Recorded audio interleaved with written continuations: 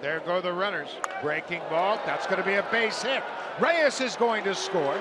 Melky Cabrera goes to third as Navarro delivers the first run of the game. For Navarro, his 43rd RBI. There goes the runner. Ball is lined past Pedroia into center. Reyes comes in to score. Melky Cabrera is going to stop at third, and once again, Dioner Navarro with a big RBI single. 2 runs driven in tonight for the Blue Jays catcher. He's got 44 for the season. Base hit to right field.